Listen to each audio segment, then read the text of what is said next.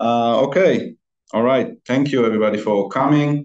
So we have some people in the audience here and we have people on Zoom. So hopefully some folks in Israel wanted to join as well. So we included the Zoom option for them and some colleagues maybe from the UK. Also I see Barbara from New York, so hi Barbara. Anyway, thank you all for coming. It's my privilege to introduce Professor Shmuel Reis to talk about the Lancet Commission on medicine during the Holocaust. I had the privilege of getting to know Shmuel a long time ago. Neither of us can remember exactly when, but it was in a different life for both of us. And ever since then, we corresponded periodically. And more recently, we increased our back and forth. And Shmuel has been helping me or inspiring me to have my own little project here in Hong Kong where we take students, this is the upcoming project where we take students to Harbin to learn about the Japanese experiments in Manchuria, on civilians in Manchuria, which has some similarities to what Shmuel is going to talk about today, which is the experiments conducted on Jews, among others, during World War II. So it's my great privilege to invite Shmuel to talk. So the way it's going to work is he's going to talk for roughly half an hour. Obviously, it can be interactive, so if anybody wants to ask questions, I will monitor the Zoom, so you can ask, and obviously in the audience, and then we open it up for general discussion. So, Shmuel.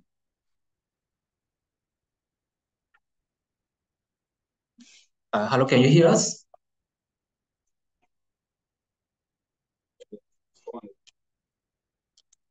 Okay. I see. Yeah. Good evening. Thank you for coming. And thank you for the kind introduction, Zohar, and inviting me over. Some of you have been also in the former lecture, or we met before. Some just introduced themselves to me, so welcome. This is not going to be a formal lecture. I would like it to be as conversational as possible, so feel free to interrupt me in any moment, ask questions, bring comments. Also, people in the Zoom, we can take advantage of the fact that we are a few and really have a conversation. What I'm going to talk about is the first ever Lancet Commission on History of Medicine. Lancet, as you know, has become the most prestigious medical journal in the world last year, where it bypassed the New England Journal of Medicine in impact factor. It's not because of us, I think. It happened before the report was published. And it has this modality of convening commissions to tackle meaningful issues in medicine and in healthcare. By now, I think there have been at least 70 that got the reports published, and there are ongoing 10 of 15 as we speak. One was about depression, one on diabetes, one on global warming and health results, and we had the honor of being the first one on history of medicine. I will move straight to the next slide. Before we go into the report itself, I think I have to, in a way of disclosure, full disclosure. Just to minimize the things. Please.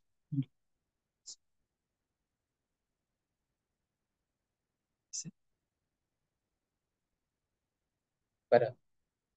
That's okay. I will read to you what you are missing because of this shadow. I first of all would like to dedicate this talk to my grandparents, my namesake. I'm called Shmuel Pinchas after my murdered grandparents, my grandfathers who were murdered in the Holocaust, Shmuel, my maternal grandfather, and Pinchas, my paternal grandfather. They both perished in Mauthausen in Austria in the winter of 44. And of course, this is a very important part of who I am and what my identity is. And I also want to zoom back into current events, which are also part of my identity. You are all aware of what happened on October 7 and what is still going on. And I would like to mention Ayelet Arnin.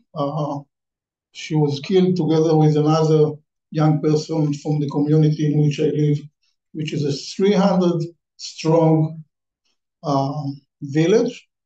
These two kids in their 20s went to a music festival, and on October 7th they were killed, Ayelet Arnin and Segev Kishner.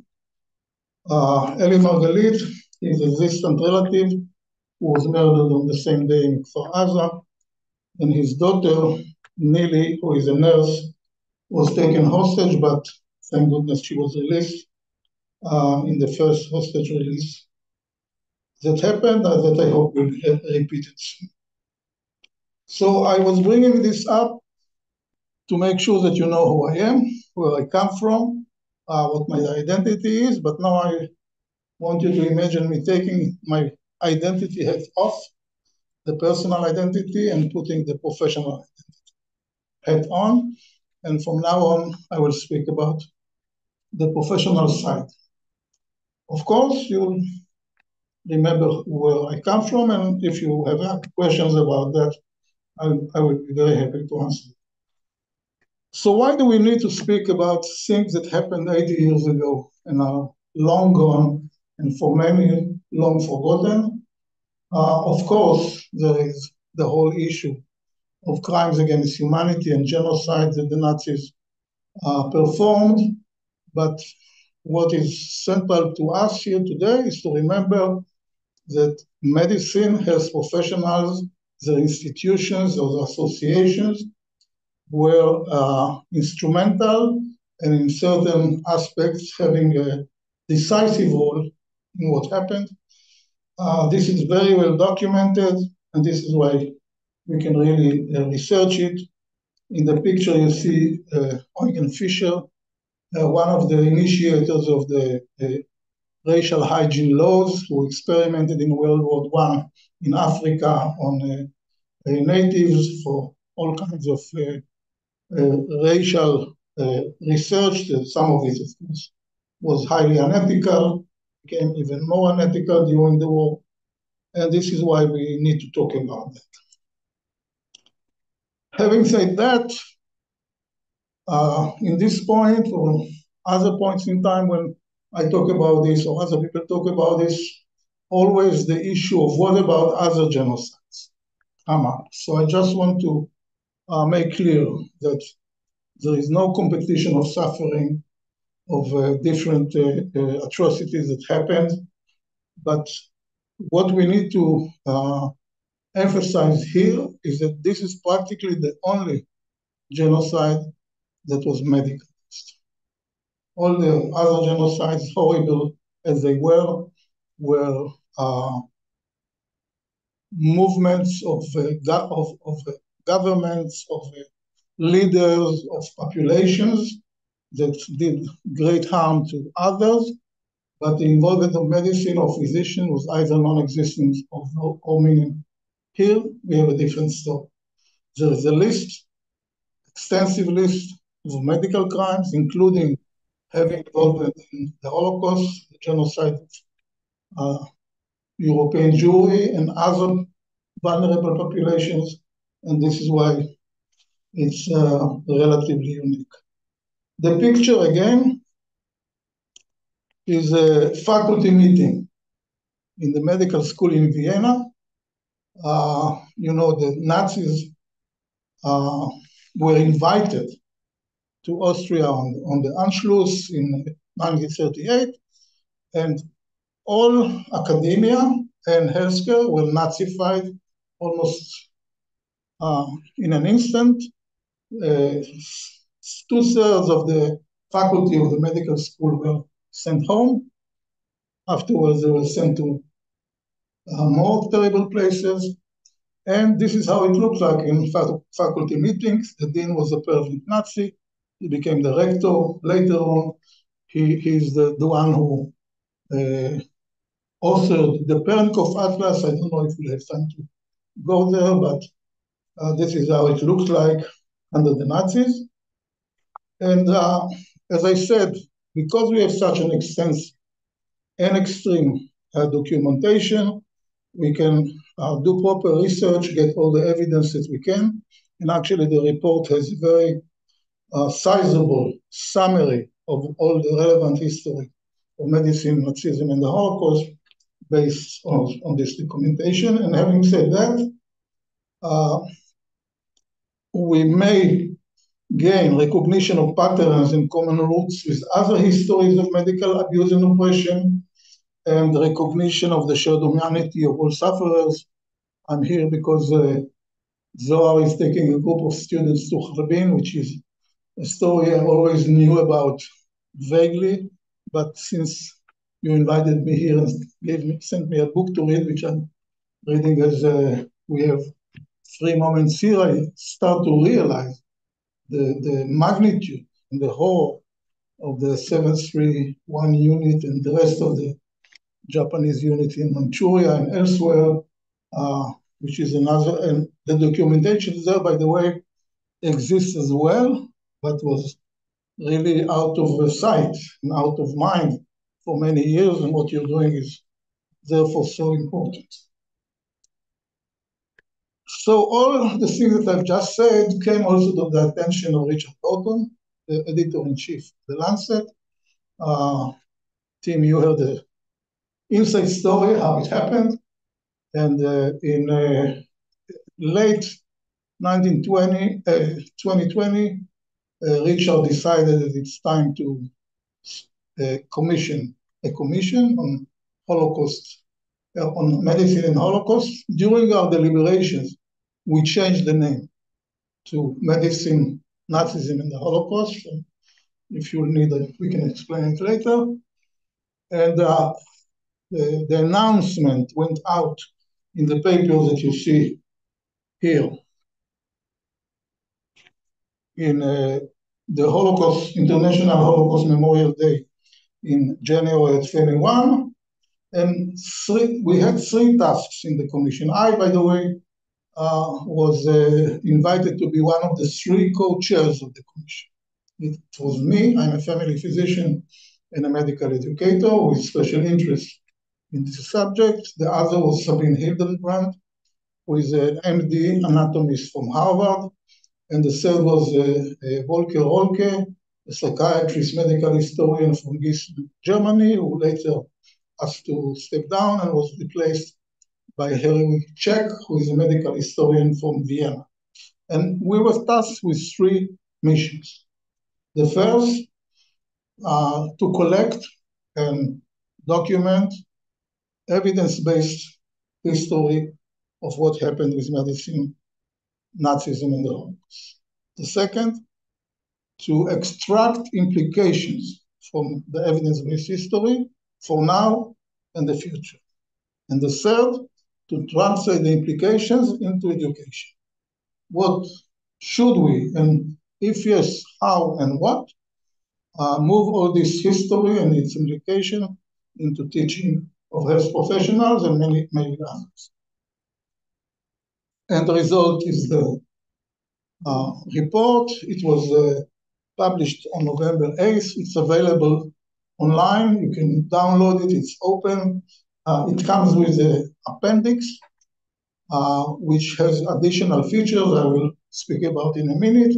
And together they constitute a roadmap on how to move from the history to the implication to education. We were 20 commissioners, and we invited young physicians, nurses, scientists to join us in a competitive fashion, and we elected 15 of the applicants to serve as our sounding board. Yes, as us elderly, more experienced, maybe a bit dinosaurs, needed to make sure that we are not talking to ourselves. So we invited these 15 young people. I see that you're smiling, you know what I'm talking about. And they really added a very important dimension, because we were 20 people from 6 countries, but it was Germany, US, Israel, Spain, Czechoslovakia, Austria.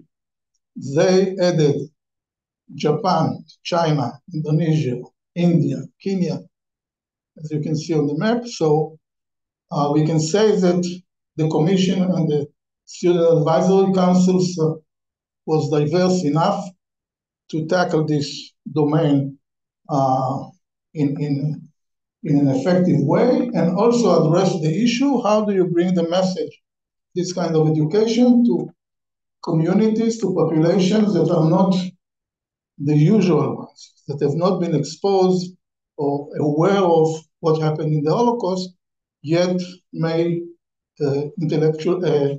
educationally benefit from it. So we ended up 14 nations, and we felt that we have enough diversity of beliefs and politics to do justice to the subject. So as you already know, we looked for historical evidence, and we looked for the implications, and we looked for what kind of teaching can result. And one of the first things that we realized is that we need a new construct in order to frame the educational message, which we call history-informed professional identity formation. This might be Chinese to you, or sorry, this might be not a foreign language. For me, Chinese is the most foreign language that you can have. I don't know what it will be for you. And I will explain later what we mean by that. And when we started, Corona broke out, so we had to change the way we operated. Instead of getting together physically in Germany, we got together on Zoom. But then when the Corona went down a little, we met in Jerusalem, in Vienna, and we brainstormed around the globe and around the clock. This is a picture from the meeting in Jerusalem, and you can see people from Japan and from the US and from Czechoslovakia on the Zoom, with an Israeli, an Austrian director or review, Matt from Denver, Colorado, doing the job. And this is the list of implications. I'm sure that you can grasp all of them in one look. It's an easy list, but don't try even. We worked on it extensively. There are over 100 implications that we have identified, but in the end, we condensed them. We realized, first of all, that the history of medicine, Nazism, and the Holocaust is relevant to every field of medicine and healthcare. It has messages, it has ways of thinking, helping to solve problems for every field in medicine, and we can debate this if you want to, and that it is relevant to the perception and debates that we're having today and about the future in health professions and for the public. And we identified by consensus 5 key implications. Here they are in a nutshell, and let's go over them one by one because there are key implications. The first, the atrocities committed that cannot be explained by the fact that the perpetrators were, for example, German or Austrian. It wasn't the result of a certain group of people. We are sure that the outcome of the corrupt moral agency is an expression, an extreme expression of potential dangers that exist in modern medicine in general. And actually, some of the underlying mechanism for these potential dangers has to do with the scientific revolution, with medicine becoming much more laboratory-based, with the look for objectivity, for creating more of a distance between patient and health professional, and due to the fact that healthcare has an inherent propensity for abuse of power in it. When you're a physician and health professional, you have a lot of power. You can pronounce death, you can influence new life, you can commit the patient, etc., etc., etc. And there are moments in which even the most moral health professional get challenges to the effort to avoid abuse of power. And we can discuss this more afterwards. But you can see how this can be translated into an educational intervention. The second one is also very important. When you study the history and its implications, it's become very clear and contrary to what you will find in the textbook. If you read Harrison, which is like the Bible for most physicians all over the world, there is a first chapter about to be a physician, which states that the core value of medicine are robust, rock-like. I think the evidence in history of World War II shows, and afterwards, that core values and the ethics of medicine and healthcare are very fragile. If you apply enough force or you apply enough temptations, they are at risk, and the worst example is what happened with Nazis. Thus, they need to be protected, and they need constant assessment and reinforcement. It's not something that is etched in stone, and it's there, and it will protect you for life. By the way, the Nazis had a moral code. If you thought that they were depraved and ignorant of what we call a moral code, they were the first one in the world to have an ethical code of medicine that was established in the late 20s, early 30s for a reason. They had a catastrophe with vaccination.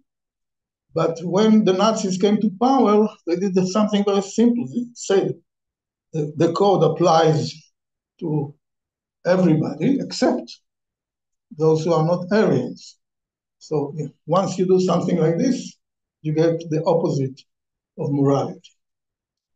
The third key implication, and it's very important to spell it out, I would say we would like our health professionals to be courageous, to resist when they encounter things that they think have problems with morality, and that they will speak up when necessary. Now, there are senior physicians here. I'm not sure they will be very happy that their juniors will become practitioners like this, but I think that in the end of the day, we know that in order to keep our profession clean and moral, this is the only way to make sure that every health professional has moral agency, conscience, and is not afraid to speak up when they encounter a problem.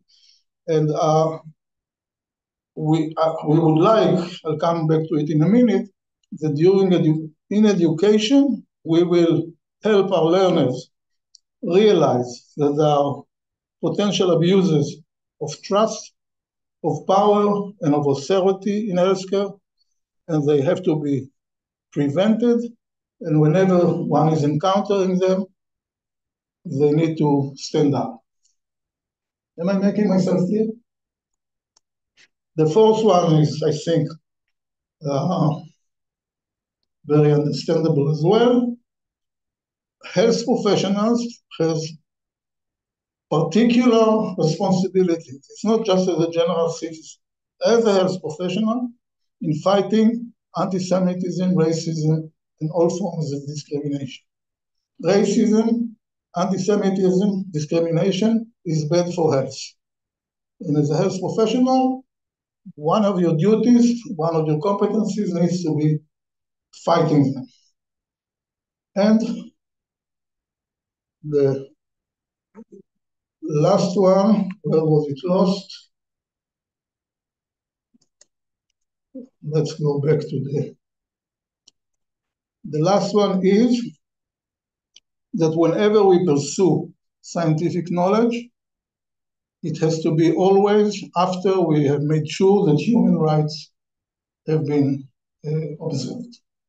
Like what we saw in Manchuria, in Harbin, what we saw in Block 10 in Auschwitz is human rights completely erased, neglected, put aside, the welfare of the victims completely ignored, not to speak about cruelty and abuse. And of course, now we have the codes to prevent from it and all the checks and balances, but we need to make sure that we remember this all the time. Okay, so there are now a few constructs that are central to the way we look at medical education, and let's review them. Professionalism in your curriculum now, and you have a strength of professionalism I've learned in the last 3 days. And of course, it is now maybe one of the most important pillars of how you try to make health professionals grow and become practitioners. And it's the skills, values, and behavior that are expected of a healthcare professional at any given time. The way to evaluate it is through competence. We are not happy just with, how shall I say it, kind of vague spiritual definitions of professionalism. We want to observe behavior. We should make sure that our learners are competent in their professional skills. And almost every curriculum now in residency, in medical school, in nursing school, is now written with end competencies in mind that can be evaluated. However, most medical educators will tell you that the major aim of medical education is professional identity formation. What do we mean by that? Tim, when you and I went to medical school, they taught us the trade, taught us how to talk to patients, how to examine them, how to reason clinically, how to do procedures. And then they threw us into the water and we swam or sank, at least the two of us swam, and we became physicians. Nobody spoke to us about what being a physician means. But I'm sure you had the same experience that when you looked at yourself as you were before entering the tunnel of medical education, and how you were when you came out of at the end of residency, you were the same person. You acquired an identity of a physician. It was done implicitly, not explicitly. And in a way, it was haphazard in the way that it formed. So in the last decade, we realized we have to be explicit about identity formation. We have to give learning experiences that will shape identity, hopefully in a positive way. And we think that the domain I'm talking about is an unparalleled platform for exactly that. You realize what was the worst case scenario of your profession ever, and hopefully you integrate it into your identity and know what not to do and what to be mindful about not doing. Okay, What I'm going to present to you now, it's not new. It was actually published 20, 30 years ago in other works of academia, and 14 years ago in another Lancet Commission report. In 2010, there was a Lancet Commission report on medical education, which among other things spoke a lot about professional identity formation, but then said that medical education happens on 3 levels: an informative level, a formative level, and a transformative level. Informative is, again, going back to what I said about Tim and me, how we learn. We got all the information that you need in order to become a physician. Somebody else got it in a nursing school, etc. At the same time, we were also formed. We went through a socialization, but this one wasn't explicit education. It happened. And I probably believe that both you and I were at some time during our trajectory also transformed. We were going through stages of development that made qualitative difference. So now we are actually summoning medical education to take this as a description of a model of medical education and make it part of the curriculum, so that we will teach knowledge and skills in an informative stage.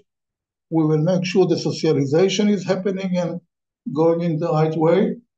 And we will make sure also that our graduates are also not just doing the job, not just doing the trade, but also are mindful of the system, of the health of the population, and that they see part of their job to be enlightened change agents, which is a completely different dimension that I believe most physicians and nurses in the world now will not say that they see it as part of their job yet. And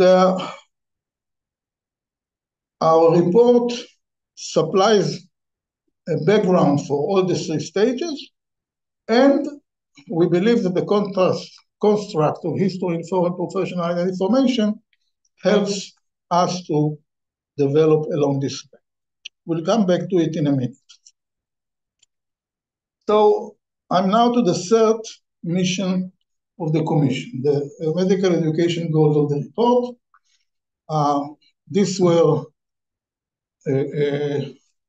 formulated in order to develop an educational approaches, promote ethical conduct, moral development, and formation of professional identity that will be based on compassion. Of course, it's not just knowledge, it's not just knowing the facts, it has to do also with your inner state, with your emotional state, with your compassion. So, so if you will ask me, what are we teaching? When we teach about medicine, Nazism, and the Holocaust, I will say we are teaching empathy. We are teaching compassion. We are teaching the right approach for the other, even though you may think otherwise at first glance. We believe that learning, and we still will need to prove it, and I will tell you a little about how, that this history supports the formation of morally courageous, resilient professionals that will be better equipped, because, you know, with the omics and molecular biology and the technology and all the outstanding options that are now at the hands of health professionals, the moral challenges are growing exponentially. And we need better equipped practitioners in order to face these challenges. And we also need a professional community that will have a greater capacity to shape and support this across all its members. And we believe that this is maybe a unique platform for achieving that. A short digression into the current medical education paradigms.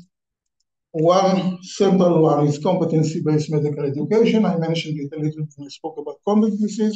This is the CanMEDS flower of TBME, which actually tells us that in order to be a medical expert.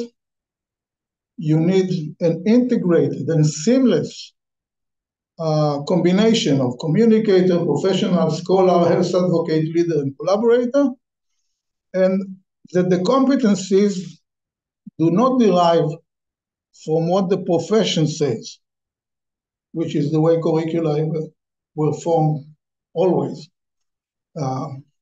We, the elders of medicine, sat together and we said, this is what you need to learn.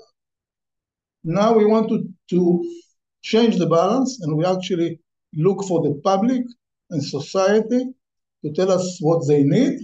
Of course, we will also supply our professional knowledge, and this is where the competences will come from.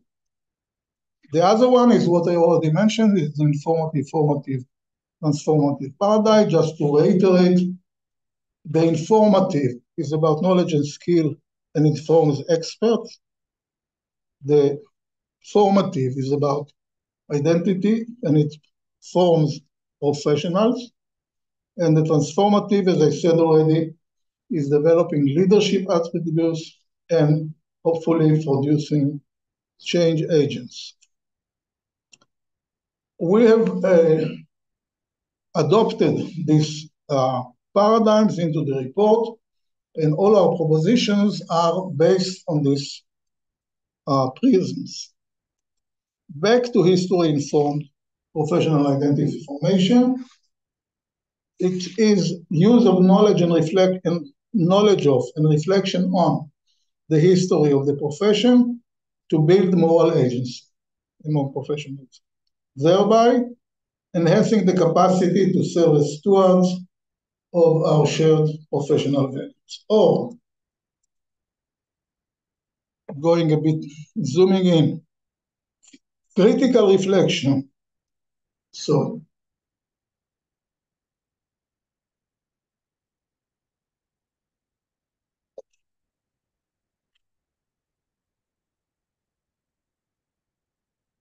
once history-informed professional identity formation kicks in, we expect critical reflection on what professional values and priorities ought to be, never blindly accepting existing professional structures and cultures or propose changes to this, but to critically scrutinize them, examine their origins, assess the alignment between one's personal values and those of the profession, and examine both for areas of weakness.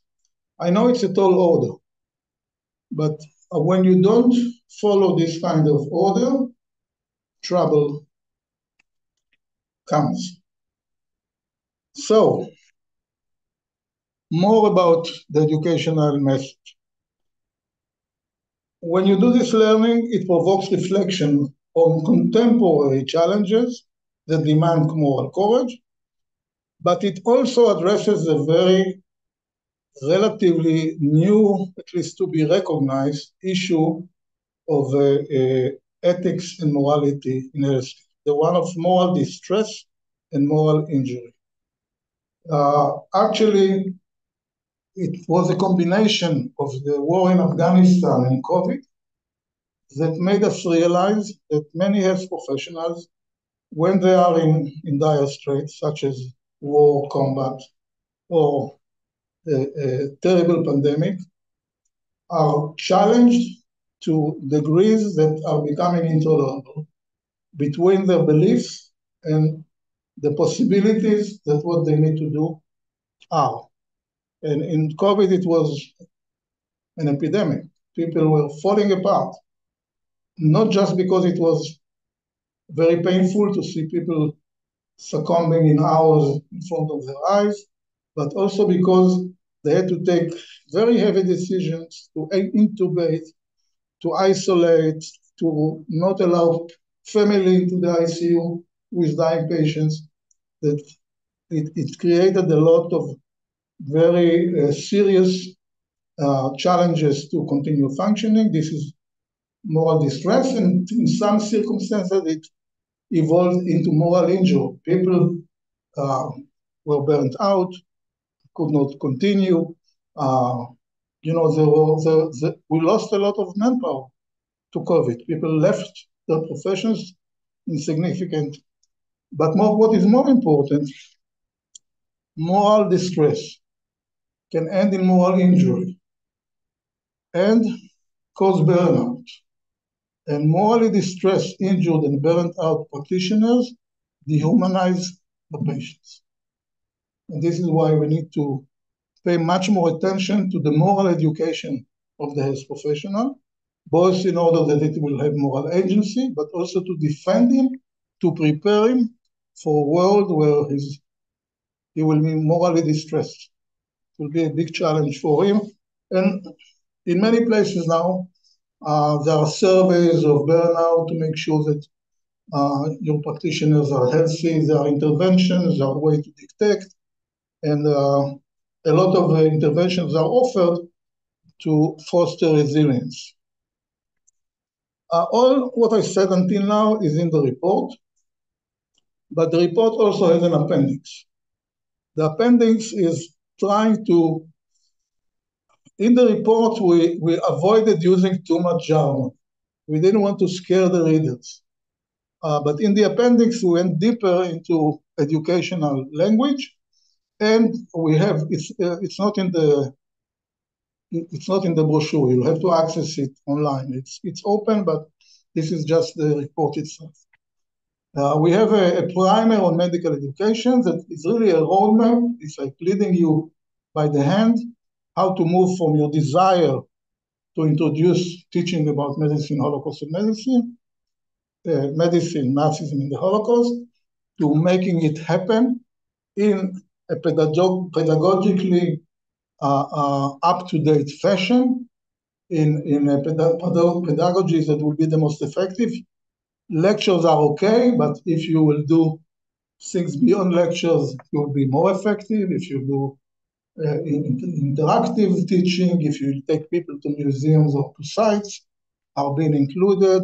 If you'll have mock trials, the more the pedagogy will be more innovative, you have a better chance of making it effective. And this primer speaks about design, speaks about pedagogy, and speaks about assessment. If we'll have time, we can talk about assessment as well. It has a list in the report, and in the appendix together, we have 45 case studies, short stories of all the aspects of what happened in this period that an educator can take and turn into an educational intervention. You want to speak about eugenics? You know, eugenics was a movement that all the racial laws and racial hygiene came out of. There will be a story about the pioneers of eugenics. You can take it, you can give it to your learners. They will get the content they need, and then they can move into a discussion, an intervention, a workshop about it. So 45 stories that are sampling the history and the implications are provided, and they can make life easier for the educator. We also have a roster of 18 syllabi that we have collected around the world that already exist and do justice to this subject matter that you can either copy or be inspired of. And finally, there's also a glossary for those who are more historically inclined with translations of German terms that are. You can also design your approach in different levels of depth and width. You can just give one short talk like I'm giving you today. You can do a workshop of 4 hours, or you can do a full semester, or you can even spread the domain over a full medical school. We are now moving in 1 or 2 establishments to have, during a 6-year medical school, 2 classes a year over the 6 years that are rippling with content. For example, when you do anatomy, there is a class about anatomy in the third right. Public health, we speak about the Holocaust as the war public health intervention. Trauma, we speak about the post-trauma of survivors. Infectious diseases, there's a lot to speak about what happened from the infectious disease point of view in the ghettos and the camps, so that we make this living history that applies to practical subjects, and we believe that this will make it even more effective. Finally, we have also, we thought that it will end by 10 commandments, but we got to 11. We weren't careful. Recommendations, educational recommendations. And I'm going to read them to you one by one. Don't be alarmed, we'll just pick a few. So for example, use the history of medicine, Nazism, and the Holocaust to emphasize the unique opportunities and responsibilities of health professionals in protecting vulnerable population. Okay? Recognize the value of the informative, formative, transformative value, etc. Create experiential learning opportunities, including visits to historical sites or museums, when possible, and historical case studies that represent real-life approaches to learning. And support holding both individual health professionals and professional organizations accountable for critical reflection on the core values of the profession. You had an accreditation here, I heard today, not long ago, the medical school. Our vision is that checking how this domain features in the curriculum will become part of accreditation, because we believe that it's so important to foster better health professionals in healthcare. There are three, I'm near the end of my talk.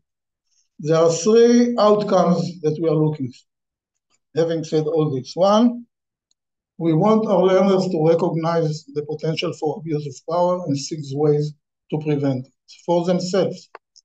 Two, we want them to demonstrate. You can see that I speak in competencies language. These are verbs that can be observed. Did he recognize? Does he demonstrate, or she? Moral agency and courage, speaking up when necessary. And we went one step further. Remember, we said we have a specific responsibility to fight against racism, anti-Semitism, and discrimination. We go one step further. We think that health professionals, and you can see how this is relevant also to events that are occurring now, to incorporate prevention of crimes against humanity and genocide to the medical ethos and to medical competencies.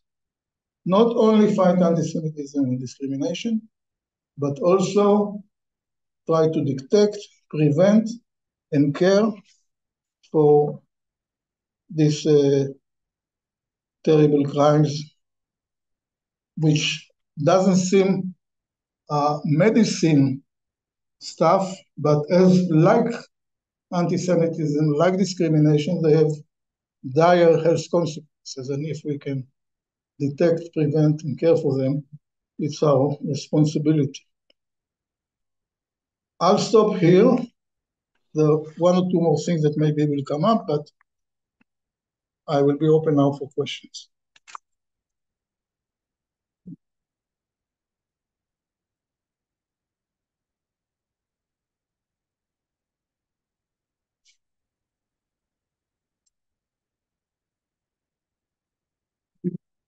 That was wonderful. Let me start with two questions, but let me start with one. Taking it, disconnecting from the content. So you told me that it took you 3 years to write this book. So this is a budding academic, maybe not in your case, but I'm sure in the case of your collaborators, there was pressure on them to produce articles. So you work on something for a month or two, you send it away, you forget about it. that you work on something new.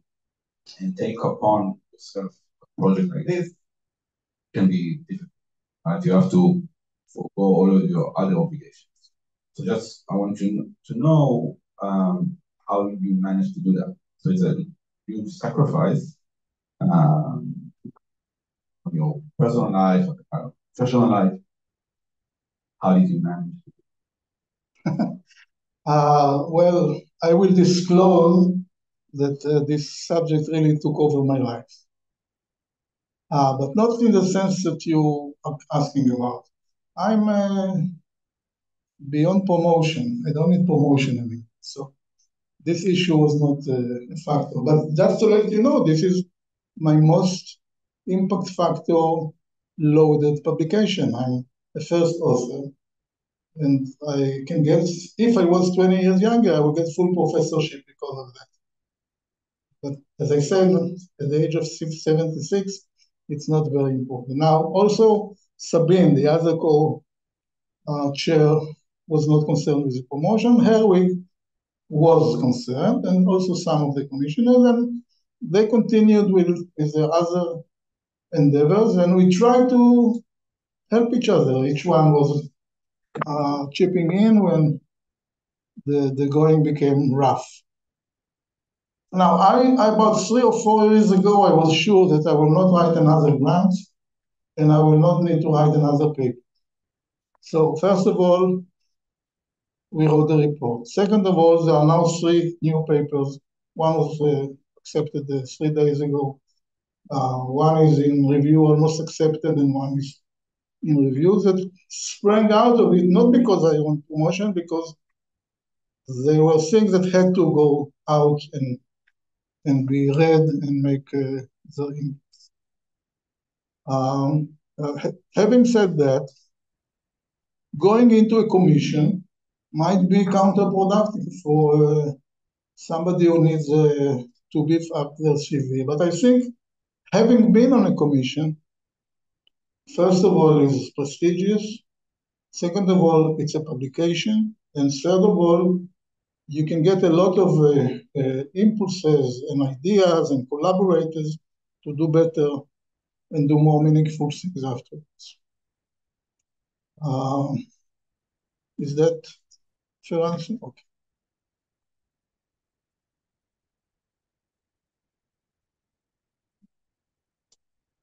Thank you for your excellent sharing. I think we'll explore the topics of teaching strategy. So I have Olivia from the United African Management Community. Of course, like one of the common challenges that I have teaching a very young junior medical student around like 19 years old or even younger. What you're trying to teach like in of life where they don't really listen to it. And sometimes they might, a very small portion of them don't feel relate to the topic of ethics.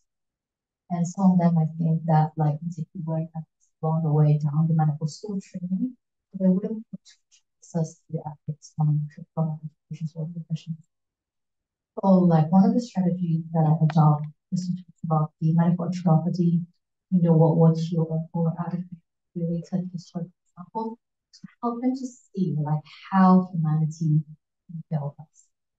So one of the like questions that I have for you is like what sort of your like journey the teaching career that you share your good practice to how the medical educator can teach ethics. Thank you. It's of course a very important question. You know, in medical schools all over the world, we are teaching the things that requires the highest maturity early on. And it's a problem. You want to teach ethics, you want to teach communication, you want to teach empathy, you want to teach ethical decision-making, you want to teach compassion, end of life, etc. And you have 18 or 19-year-olds that have never been exposed to this part of life. So there are a lot of questions on the timing. I will submit to you that what we probably need is to move a lot of the humanistic and ethical teaching into the clinical years and into the residency. Once you're on a ward, every day there will be moral challenges, there will be moral distress, and you will not need to teach. You will need to almost counsel. The people will come with what happened to them yesterday at night. They had to do a CPR on a patient. They feel it was futile. The family was on top of them. They are completely shattered. The group sits around. The learner tells the story. You don't have to teach. You facilitate the discussion. But in the current situation, I think the most important thing is to find a connection to the world of the learner. So if I need to teach ethics in Israel, I don't know the context here well enough, tomorrow morning. Unfortunately, we have very pertinent ethical issues happening in our life. So I will probably ask my learners, some of whom just came back from being soldiers in Gaza, what kind of ethical problems have you encountered?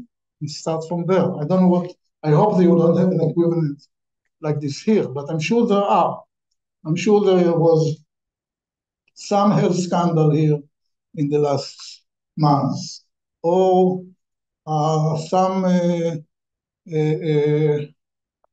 somebody was sued for malpractice and it made some noise. So look for the local, timely, relevant connection and start from there. Because if you start telling them, let's talk about end of life, you don't have a partner to talk about.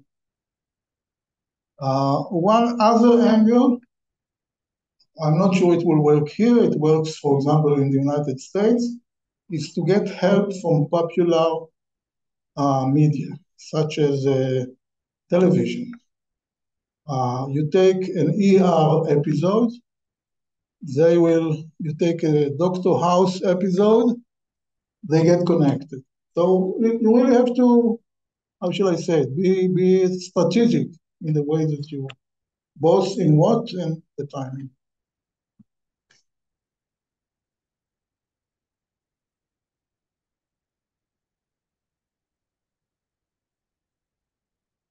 So following on that, so right, so you usually focus on education on the students, first of all, then the intern, then resident.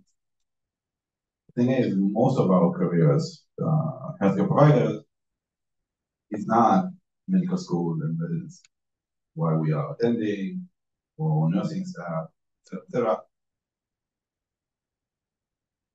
Well, first of all, from your experience, and I suspect that we all can anticipate your answer, usually that part gets neglected, right? And also to ask you whether that's right. But how do we prevent that from being neglected?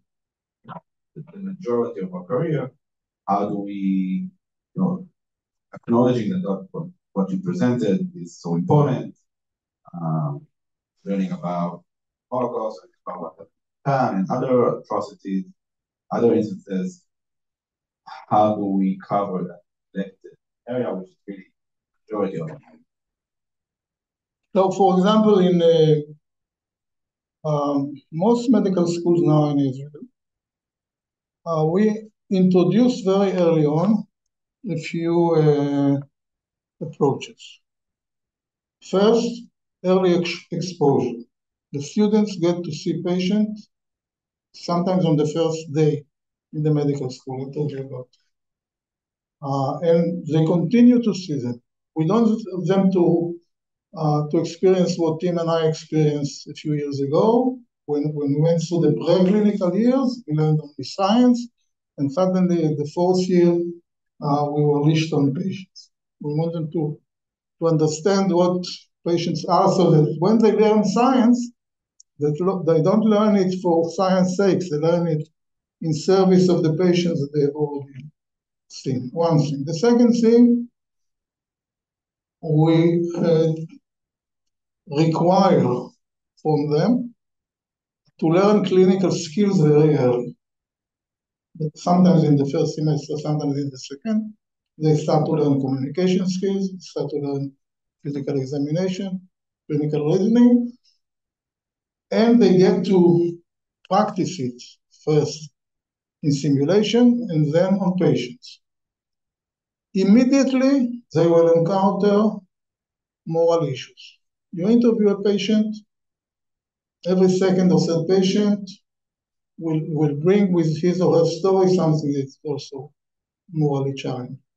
Third, you ask them to document.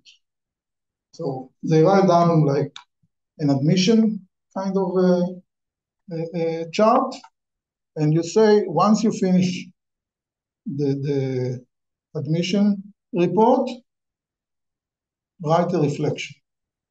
What did you feel when you spoke to this patient? How did it affect you? What were your emotions? Were you afraid? Were you happy? Were you repulsed? What are you taking from this encounter so that the next time that you will see a patient, there will be a positive difference? Now, why is this so important? This is why we are doing the reflective writing workshop. I had the fortune of preparing seasoned practitioners to become clinical teachers in a new medical school in peripheral hospitals that were not doing student teaching in the north of Israel. So we convened a faculty development event. And one of the first things that we did, we asked them to sit down and write for 10 minutes. We said, think about something that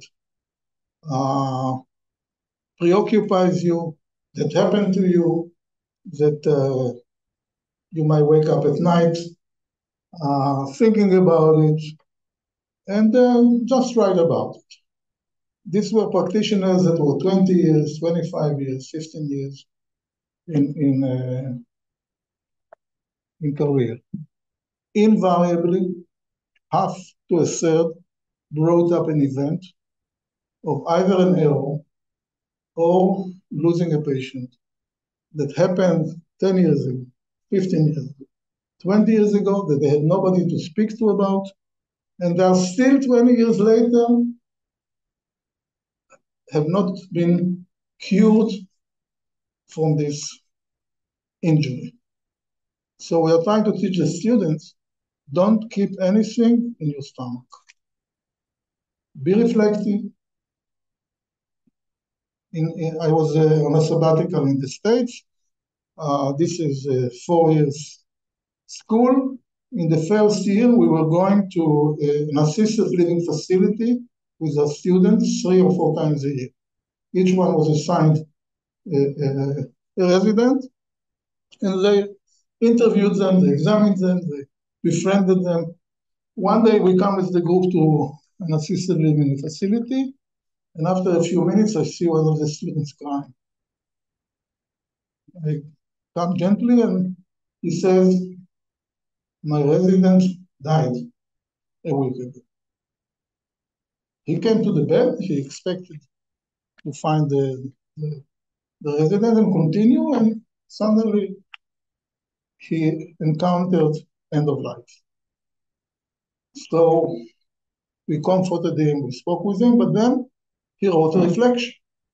I'll send you the paper he wrote about. It's called Losing My Elderly Patient. He wrote a reflection. He received feedback from me and from another faculty. And one of the things I wrote to him in my feedback, when my first patient died, I had nobody to speak to. So you're very lucky that it's a patient that you befriended for education. You weren't responsible clinically for him yet, and you got the privilege of processing what happened.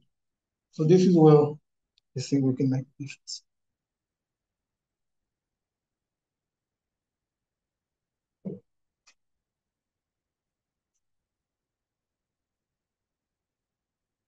Thank you so much for your excellent sharing. I myself very interested in history in the Second World War. So I've been in Dachau, the largest town in Germany, a few years back.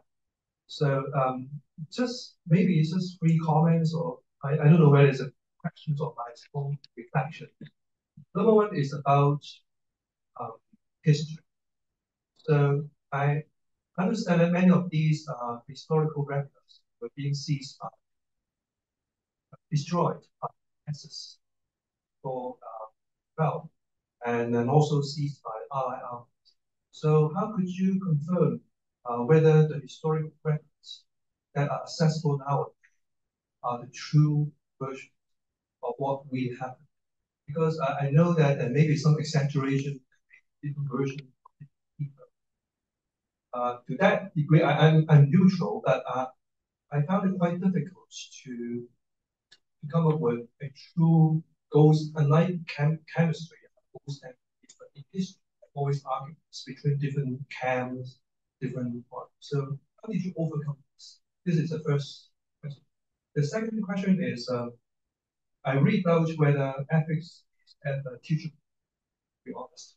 If you want to teach it, you can teach it within 10 minutes because the basic principles are open. But the only issue is whether students can.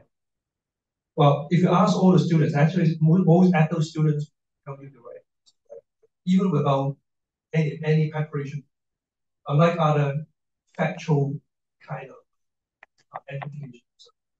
So I agree with Soha that we should bring the students back to the camp, to the sites. That because I was really shocked when I saw what happened. I went to the gas chamber, and you can still feel the horror even after 18 years. So it's quite shocking. So I strongly recommend, if we have resources, we should bring the students to the sites, to visit, and let them feel, and then start. And the third thing is can I? So I don't forget I can go back to another question, but let me. So the first thing, I wasn't a big fan of historians, and I thought that they are kind of wishy-washy and who knows what they're doing exactly. But the experience I had in the commission is that to find out they are serious scholars, and they have a method that creates evidence. And I'm not a historian, so I cannot give you more details, but everything that is published in our report was checked by many scholars, and only when there was a consensus and references that are strong enough, it was stated. So I'm not worried about this. The second question is much more in my backyard. Can we teach ethics? You know, I'm Jewish, and we say that Jews, when you ask them a question, they answer by another question. So brace yourself for my question. How do you teach empathy? To me, I think you can't teach it. I thought that you would say. You only learn empathy. Then you will learn. That's a great way to do it. I was facing all my professional life. I'm 46 years in practice, and you can add 7 years before the medical school. I was told all the way, now I'm being told less, you can't teach empathy. You can't teach patient-doctor relationship. You can't teach ethics. And I beg to differ. Not only you can teach it, even dinosaurs like me can still be taught to be empathic, moral, and have better patient-doctor communication. And we have enough evidence about it. If you're interested, I can send you references. The way to do it is not to talk about it. It's to practice it and get feedback and reflect. And I think we are solidly now in being able to teach it. But I want to say something more. You said the right answer for an ethical problem is very simple. There are 4 principles. We apply the principles, we get an answer. There is only one problem. In reality, it doesn't work. Okay, first of all, there are always conflicts between the principles.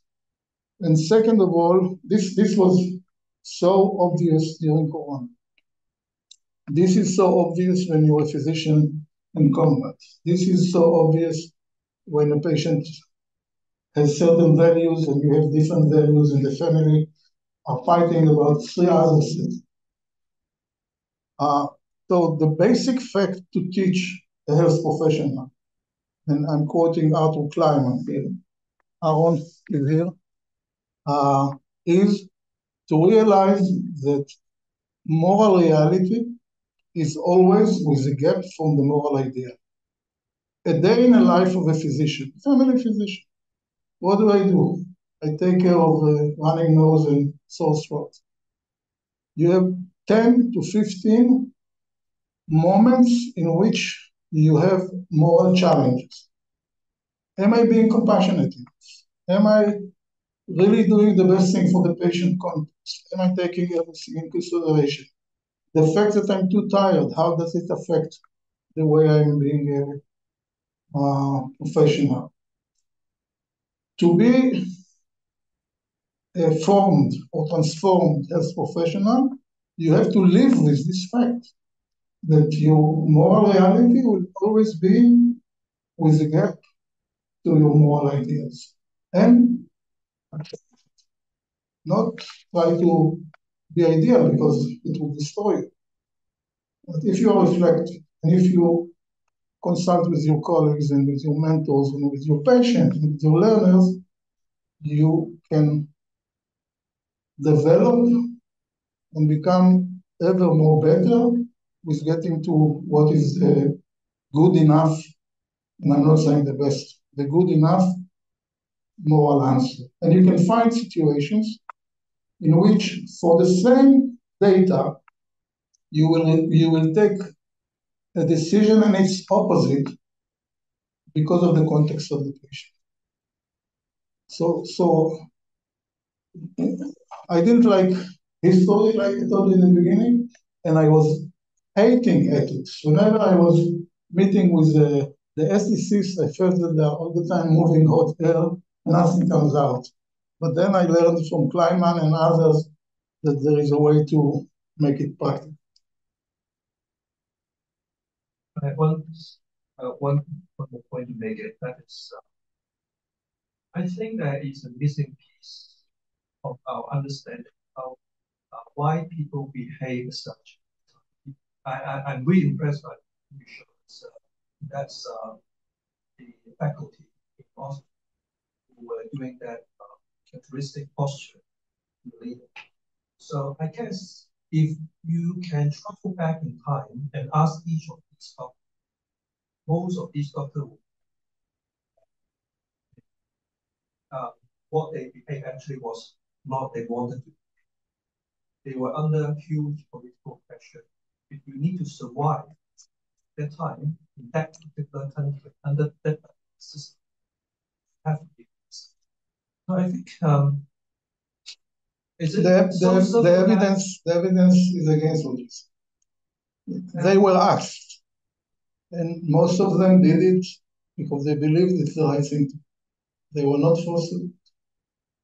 Yeah, to a certain degree. But I read out that how free were their souls in making such a decision? Because when you are under this political system, with this culture, with these kind of beliefs, with these kind of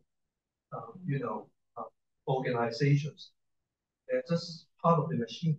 It has its effects. So can we teach our students or ourselves to be independent, to be not so being affected by surroundings. Because I believe that that's my own personal. Not all of them were acting out of free or owning their own ideas. Some of them were forced, not deliberately by someone's order, but they have to do it in order to survive. Well, there is a documentary in which one of the physicians in Auschwitz is interviewed. If you're interested, I can try and look up the link. And when he is asked about how he felt there, he said, I felt very good. I was doing the right thing. Mengele was the nicest person. And the interview is 35 years after the end of the war. And he has no regret and no second thoughts. And most of the Nazi physicians were like this. First of all, I hope you know that 7% of German physicians joined the SS. This was completely voluntary. Many other professions joined the SS, lawyers, architects, etc. None of the professions was more than 0.5%. The physicians in Germany had a special affinity with Nazis. That's one of the historical facts. There are many reasons to it. If you read the report, there is an explanation. It has to do with what happened after World War I, and there was a crisis of statue and compensation to German medicine. There were many reasons. There was also the traditional anti-Semitism that was very prevalent in German medicine. But the physicians who didn't go with the flow, for example, there was a time that you had to report patients for the sterilization.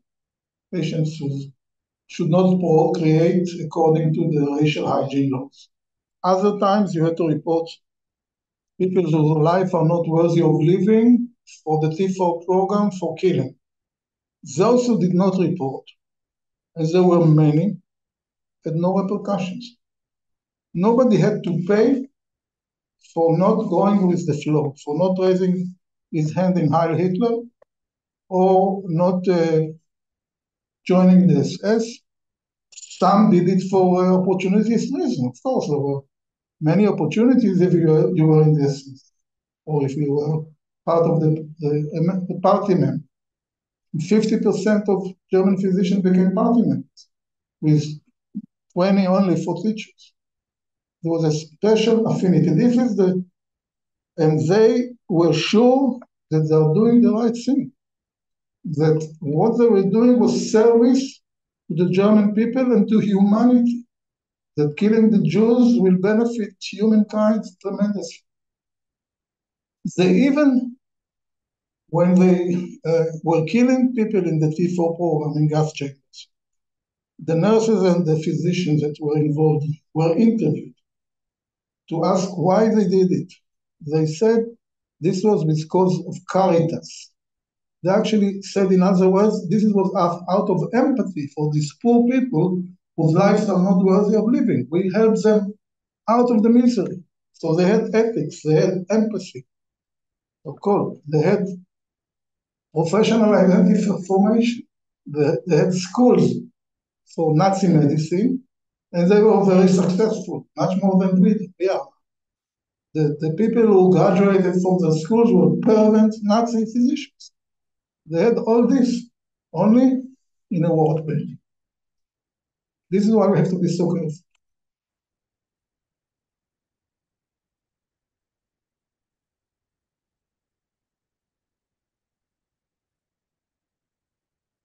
So I think a lot about these things.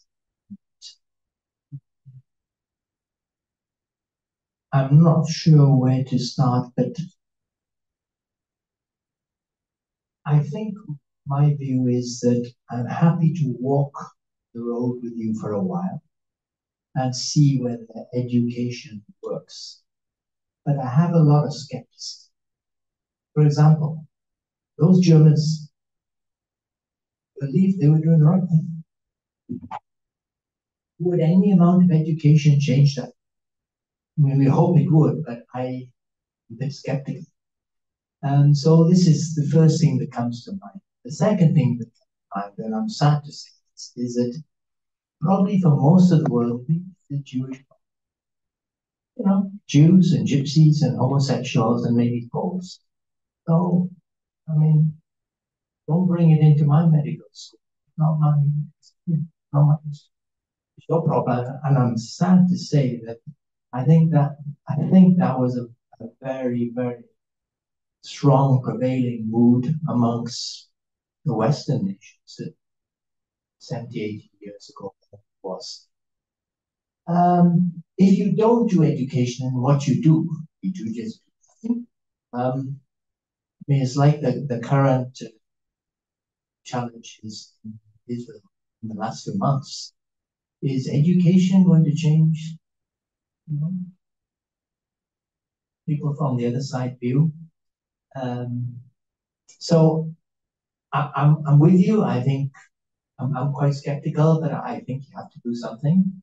I do have a different view on life, and so maybe I approach it for another occasion. But these are reflections, not so much questions or challenges. It's just reflections. How does one make Hong Kong youth feel this is important for us? Now, again, some countries have quite strong political leadership that I understand Rex's view locally that, you may not agree with it, but you want to survive. You better just, not think too independently. You just better go with the flow, and that's quite common. I can say now whether it's right or wrong, but it is quite common and very difficult to distract oneself, especially if one comes from this culture. Or there's a sort of different people you come from, certainly very different. So some reflections, pick up whatever you want to, but yeah. Very challenging, and I don't pretend to have an answer. I maybe ruminate a little as well. I share your point about who knows if it's going to be effective. We don't. We need to prove it. For that reason, we researched and compiled an assessment package, which is very elaborate. We are applying it now on faculty development. We have an international course to train teachers of medicine, Nazism, and the Holocaust. There are 15 fellows from all over the world. It's a year-long course, and we have applied the package on them. It's a before and after. It has a knowledge test. It has a identity development measurement. It has reflection measurement. It has a moral sensitivity applied before and after. So when we meet again after November, where we are going to finish this course, maybe not right away, but a few months afterwards, I will tell you, did the assessment, first of all, fly? And did we make a difference? I don't know. You're absolutely right in being skeptical about it, and I'm as skeptical as you are, because it's a very fringe type of assessment. It's not the usual. By the way, for example, today we are writing an OSCE case for medicine, Nazism, and the Holocaust. It should also.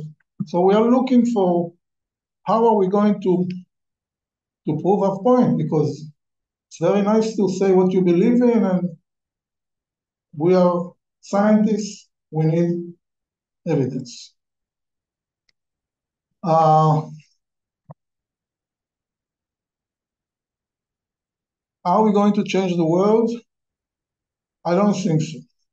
I'm a veteran of multiple efforts to change the world. I was on a kibbutz, as an example, and many others. I was one of the leaders of family medicine in Israel, trying to transform Israeli family medicine and medicine. We failed.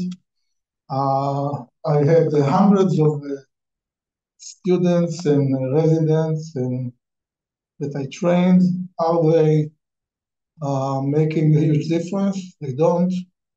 So the odds that we will make a difference are slim, and it may have to do with the psychological twist in my character that I'm still trying. But at least I'm not the naive optimist that I always use, but I do have still enough passion to go this way.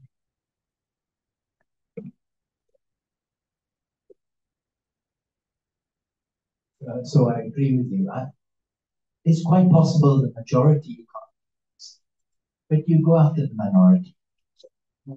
There are occasional people don't really know before, and they're minority. But I think for them it's always fine. You do it even for the minority, and for the majorities, we're going to have to live it. We live in this society, this world.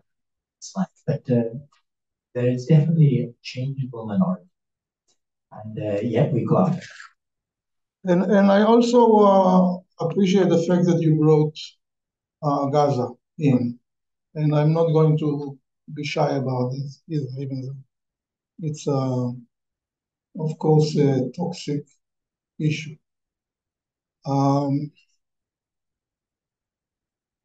Richard Horton, and we spoke about it in dinner, writes a lot of very strong rhetoric about the situation in Gaza and how the Israelis should do different things. But yet, when we spoke about it, he said, I was in Gaza. I saw the posters that indoctrinate everybody to become a shaheed. And of course, this is something you cannot fight against. You don't have a chance. And now, so about your question, can we change how the other side feels? I'm not even going there because I don't have any reason to. But I'm thinking about the physicians. Okay.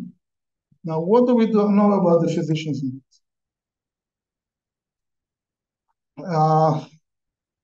We know that all the healthcare system and probably also the healthcare personnel colludes with Hamas. It's expressed in evidence ways, such as hostages were taken into the hospital and they were imprisoned there. We have evidence that one hostage was killed in a hospital. Nurses were jubilous when the hostages were brought in. Physicians were put. The little medical care that was offered was done in unacceptable ways. The hospitals themselves became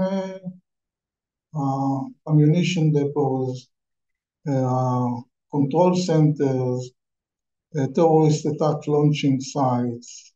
The perpetrators on October 7 came out of a hospital and came back with hostages and loot.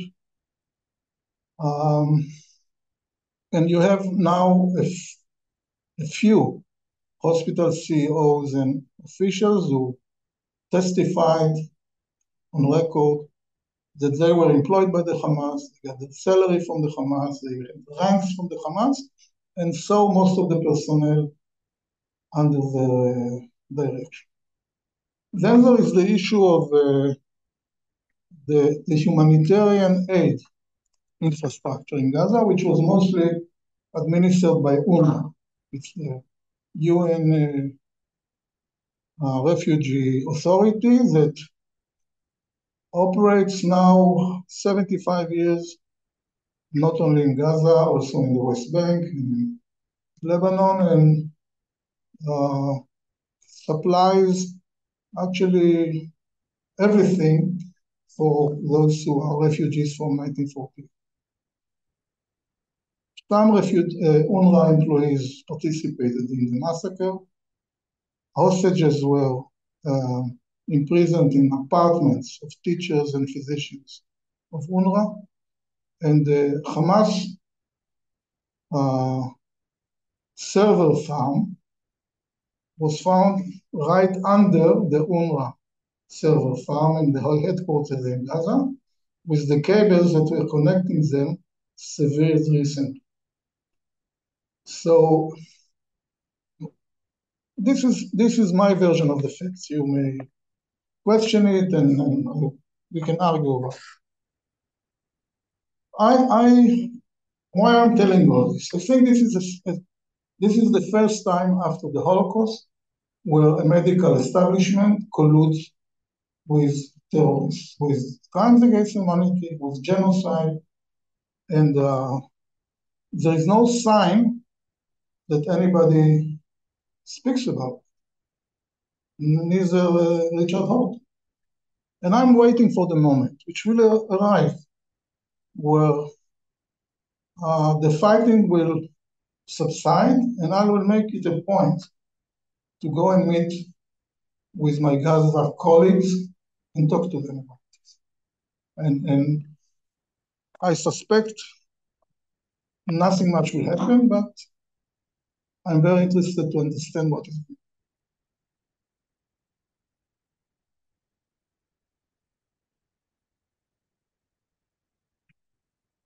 on. Are you ready for something more? I want to show you a video. We are producing now educational interventions. So, let me just share with you a short video excerpt. Can I? We are going live on June 1st with a pilot of a MOOC on medicine after the Holocaust in English. We have one in Hebrew that is already running 3 years, and I will show you. It seems not working. Excerpt of a lecture.